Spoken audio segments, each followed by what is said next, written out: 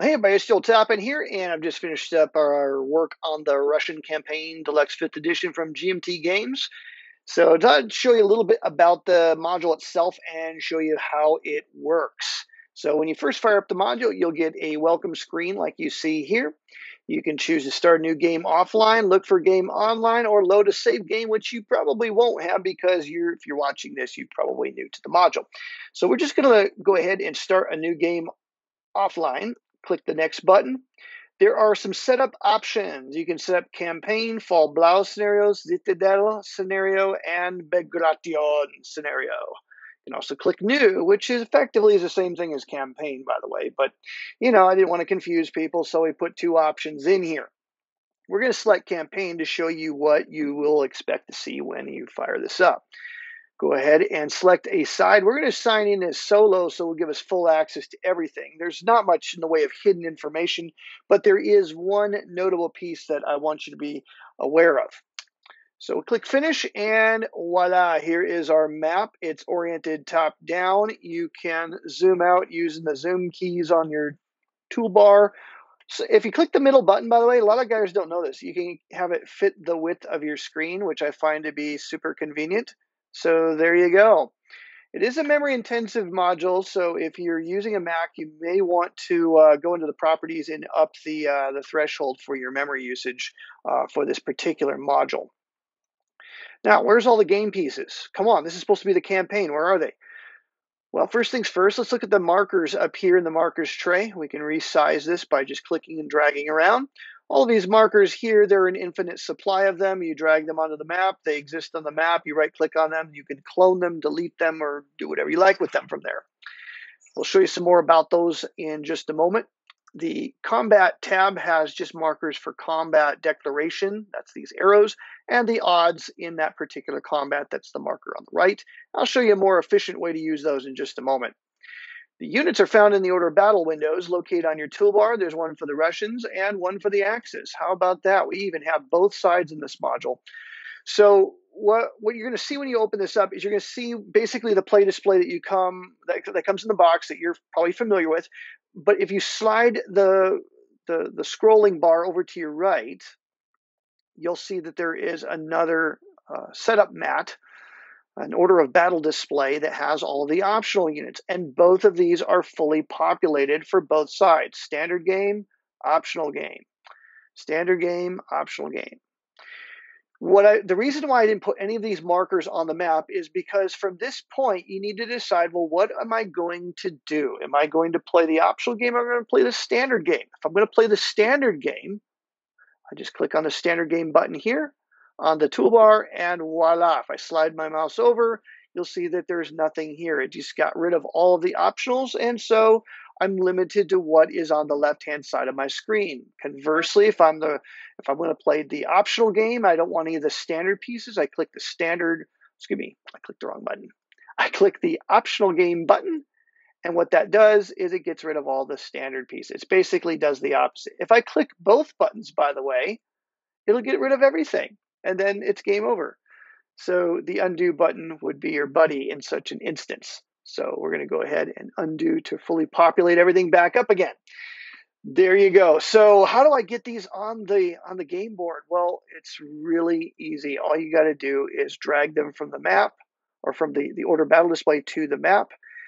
If you are a Mac user, there's a phenomenon that VASSAL's been doing for a while, and sometimes you'll drag something from one window to another and it simply vanishes. Where did it go? Nobody truly knows. So if that happens, undo, and then what I found is I just click it around on here, and then I drag it to the map, and then it works again. So great is the mystery of that. All right, so if that happens to you, that's the story behind it. I find it's just really easy to go ahead and just stack them like so, and then just drag the stacks onto the map. There you are. I'm going to zoom in here to show you a few things about the markers. They all have movement tags because we moved them. If I start moving them around further, you'll see they got movement trails. Now, some guys hate them. I like them because they help me to catch my own mistakes, which I make many of. So I like them. And I build the modules for me, really. So If you don't like the movement trails, I've done something new in this module. I've made it so you can turn them off by clicking on this button on the toolbar, the button to the left of the fall blouse scenario button. If you click on that, it just gets rid of all the movement trails. So you can move to your heart's content and they won't exist. Wonderful. To get rid of the moved tags, you can click on the button on your toolbar, or let's just move this German host forward. Okay, they've all moved. I can use the escape button on my keyboard. I find that to be super convenient. It's one of those little Easter eggs that you'll probably enjoy. So the escape button is your buddy for getting rid of movement tags. Now let's get some Russians on here. Russian order of battle. Here they are. We're going to click the standard game so all the optionals are gone. We'll throw some Baltic district dudes onto the map. And we'll move these Germans back over the border. And we'll do some kind of setup here. I don't know. Let's see. Throw this guy in here. By the way, a lot of people don't know this little trick with VASSAL 2 is that, let's say I throw this little 3-4 German on top. If I want him to go to the bottom, I've only selected the one unit. Click the down button on your keyboard and you go to the bottom. Up button will go to the top. Side arrows, left and right, will cycle its position within the stack. A lot of people don't know that handy little trick. All right, so I've just moved some guys around. Let's just say this is part of our setup here. And there's our tanks. Okay. Get rid of our movement tags and our movement trails, and there you go. Now I see that there is one little issue you should be aware of. You'll notice we got movement tags for the Russians, but not for the Germans. And here's why. I clicked that button when I had units off the map. So I'm going to go ahead and fix that before I release the module to you so that it globally gets rid of movement trails. This is one of the reasons I do these videos too. I catch little bugs along the way. So there you go. Show you a couple tricks here. When you right click on a unit, you'll see there is an option to put a unit out of supply. I stole a marker from another GMT game. I don't remember which one, but there you go. You got a little out of supply layer. It's not a marker. It just becomes a layer on the game piece. How do you get rid of it? Well, you either right click on it or you do a Control S on that unit and it'll get rid of that out of supply notation. It's not something you're going to use a whole lot, but sometimes it's helpful. So I decided to build that into the module. Those pieces, again, do not exist in the physical copy. You can also send units to the off-map box, to the replacement pool by doing the Control E, or surrendered by doing a Control X. Place a railroad marker movement on top of the unit by doing a Control R. We'll just move that off to the side. Right-click on it to do a combat declaration arrow. Now, when you do this, it shows up in the very middle of the hex. And so when this happens, I like to have these things floating. So I've made these pieces so they do not stack because I like to be able to manipulate them around and not make them forcibly conform to the hex grid.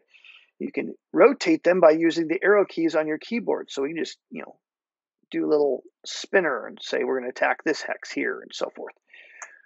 One of the things you'll see, it says attack on there. If you do a control or carriage return while you have this thing selected, do a carriage return and you can change the label. Say we want to make this a 2-to-1 label. So we're declaring a 2-to-1 attack on this particular location. I don't know if that's true. Oh, actually, it is true. How about that? I was just guessing. So there you go, a 2-to-1 attack, and I've made that notation. And then let's say I have this situation set up here. So I've got these guys attacking this particular location. Well, I can do a couple of things here. I can drag this guy out, and then I can clone it, Control C. When I cloned it, it was exactly on top of the other marker. You notice it didn't offset at all. So, if I clone it like 20 times, I just cloned it about 50 times here. There's a whole bunch of them stuck in here now. If that ever happens, it's not that big of a deal. I'll show you why in just a minute. But the point is you can rotate these things around to show which stacks are attacking which units. If you have a situation where you have multiple or you have different units attacking, I can kind of expand it and adjust from there. So that's how I've chosen to have this. I use this button here up in there in the toolbar next to the sequence of play button to get rid of all those arrows. So that's kind of a handy tool, especially if I'm starting off and I'm making a mistake with them. I just might get rid of them all, and then maybe I'll start over, do a Control C, Do a Control C, rotate, Control C, and then put this guy here. Those are my attack declarations. Say I don't want to go through the trouble of changing the label on these. I can always do a Control Shift C and put the combat odds marker on these guys. And doing a Control plus or minus on my keyboard allows me to adjust the odds. That being a 2-to-1 odds. This one here being what? 8, 2, 3, 6, 9, 12, 16 odds. Another 2-to-1. So I can actually just copy this thing and move it over and effectively do the same thing. I can go ahead and grab some Stukas, and I like to make it look like they're dropping bombs on those communist bad guys. Or if I've got Stimmovics dropping on those Nazis, I can have it float over the hex. It's just my personal preference. I like that. So if you clone these guys, they will be exactly on top of one another, but it does allow you to set these cool little, visuals. And so there you go. So if I use this guy, the combat adds now bump up to 3, 4, 5, and 3, 4, 5. There you go. When I'm done with all my combats, I go ahead and hit this button here, and it gets rid of those. I've made the Stukas that you can delete them manually as needed, because you can just reproduce them out of here. I find that that's the more efficient way to use those markers in the game. All right, so you can do all kinds of neat things from the right click. With the Soviets, there is an option here called the VASSAL Army. When you do that, it puts a little Balkenkreuz up in the upper left-hand corner of the game piece, indicating it's now effectively a German unit. Just bear in mind that if you do that, it's still going to go, the right click's still going to send it to the wrong windows, and that's because Vassal doesn't know the rules to the game. So the Vassal still thinks these are Russian, so you'll have to, if you're playing with that particular option, you'll need to know a couple of things. First of all, that VASSAL Army is only available to select types of units. The Vassal module does not enforce those rules. Just like in the physical game, you need to know the rules yourself. So you'll just need to manage that on your own. And if they end up in the, I don't even know if they go to the Axis replacement. If that's possible, you'd have to manually drag them there. And how you would do that is I would just, zoom way out and, drag it off like so. But I don't know that that's possible because I haven't read all the rules to that, so you're free to explore that on your own. Maybe you don't like, have to manually go around and get rid of all these railroad movement markers. Well, there is a button on the toolbar that will clear them away for you. So that's kind of a cool thing. And like I said, with the button that gets rid of the movement trails, that's something else that's kind of handy. We'll go ahead and correct that little problem as well before we release this to the public. I think that's about it for the units. Let me show you a couple things here. The weather marker is located in the weather chart. You can access that from the toolbar. If you want to know what the historic weather is, it's conveniently located in your rulebook. There wasn't a chart in the game for it, so look it up in your rules and you can use the historic. Otherwise, you can flip this marker over to its plus side or to its negative side, use it along the track here as necessary to mark the weather die roll modifiers.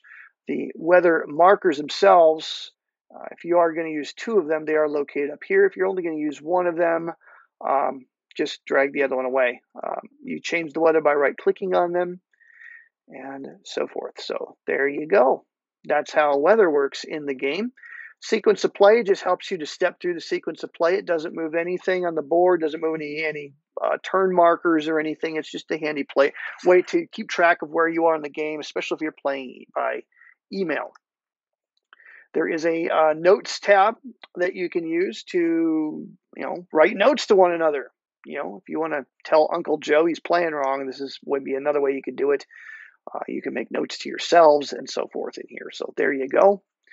There are 3 scenario setup windows for Citadel, Fall Blau, Bagration, and what we've got in the module is a populated version of these, or you're free to populate them on your own if you want to use the optional rules. And so it shows you on the board where your setup line would be, and you can set it up on your own. Now, obviously, some players will want this module to do everything for them, and clearly it doesn't. So if you anticipate you're going to be playing the standard game and the campaign, well, just, do your standard setup for both sides or whatever you prefer, and then save it and you can kind of have your own little setup file yourself. Just if you do that, make sure you sign out as an observer. That frees up all the player seats.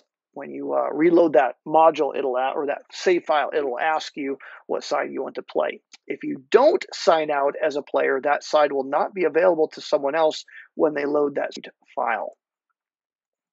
Charts are all in the charts window. All the charts that shipped with the game anyways are all in here. Let's show you a couple other things. Oh, you're going to love this. Right around love, you can shift and right click on this area around love, and you can get rid of the mountains there. Basically, you engage that little overlay that shipped with the game. Click away, and it's fine. The only way to activate is by holding the shift key and right clicking, and you'll see the option to either have the printed terrain or the optional. What else did I put in the module you should know about? 28.7 buttons on your toolbar give you access to some esoteric optional rules and units, a couple of which did not ship with the game apparently, so I made a couple of, I just photoshopped a couple. So here you go, the 18th Mountain Corps and the 65th Mountain, or excuse me, 65th Corps for the Germans are with the Yugoslavian units per one of the random chits that you can draw. What's in this deck here is basically a stack of 6 numbered chits. So to draw a random one, you pull it out, right click, choose to unhide it, or you can choose to peek. If you choose to peek, by the way, it'll allow you to see what it is, but when you click away, it's hidden, and then you can drag it out here. Your opponent won't be able to see it. Okay, once you unhide it, it's visible to everybody. Of course, you could always just leave it in this window here. See, there's that nutty thing that VASSAL does. Okay, once you leave it in here, your opponent won't be able to access it anyways, because this window can only be accessed by the solo player and the Axis player. This one here can be accessed only by the Russian player or the solo player. So there you go. Not a whole lot going on in the Russian side one. You have the randomized chits, just like in the Axis private window. But there's also a button here called Soviet Trucking Industries. And to show you what that does, I'm going to open up the Soviets window here. And you know what? I'm just going to start this over because I want you to see this. And it only works with the optionals. So we'll just load up this. We're going to click on Optional Game, which gets rid of all of our standard units. Okay, opening up. Oh, I got to sign in as the solo or Russia. Okay, if I'm the Russians and I drew the right chit for the trucking industries, I click this button here and you'll see it bumped up the movement values of all these units. All the tank corps and tank armies went up to 6 and 7 movement points. All of the rifle armies went up to 4 and so forth. There's no way to undo that. So, well, you can click the undo button. That would actually undo it.